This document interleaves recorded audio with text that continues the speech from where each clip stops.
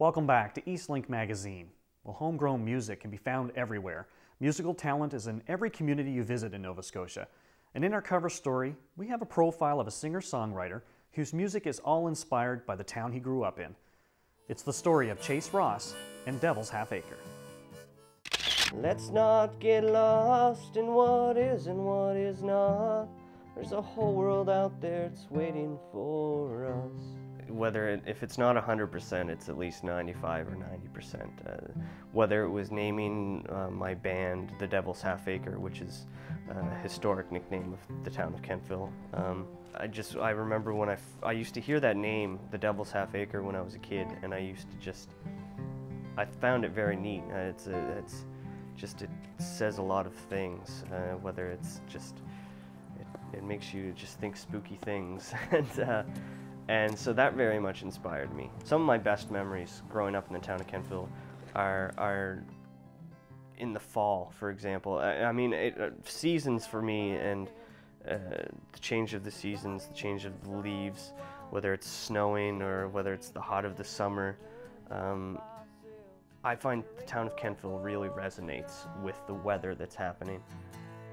Tell your mama that I'm still her man. Tell her I'll be home as fast as I can. I hope to God she don't wait up for me while I waste my life down on River Street. There's a lot of musicians. When they write songs, there's a whole slew of songs written sort of about wanting to run away from the town you grew up in as quick as possible. And as soon as you turn 18, you want to get the heck out of there. But for me, I wanted to come back. I mean, I moved away. I wanted to get the heck out of here as well, but I wanted to come back. With his return to Kentville, Chase decided to write songs with his hometown in mind, leading to the creation of his band, The Devil's Half Acre, which also has become a new start for other band members. I started playing bass sort of just on my own when I was in junior high school, and this has been sort of the first chance I've gotten to actually play as a whole band, which is fantastic.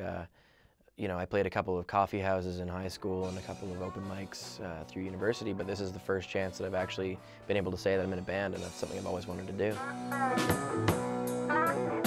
And your hometown is kind of something that you take with you wherever you go. It's kind of part of you, and it comes out in the person that you are, and how you present yourself, and your roots and where you come from, and it's kind of where you get your values and your kind of outlook on life. So hometown means a lot. There ain't no hope at all.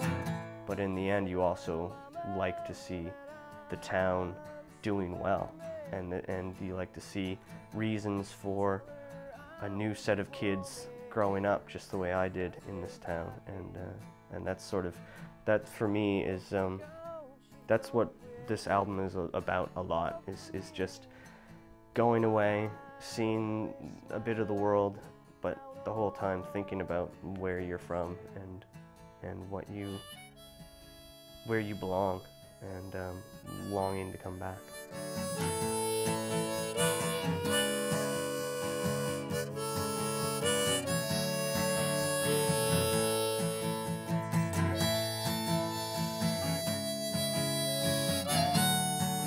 If you want more information on the Devil's Half Acre, you can go to their website, thedevilshalfacre.com.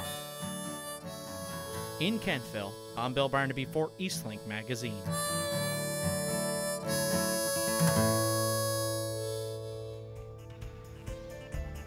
Well, we have run out of time for this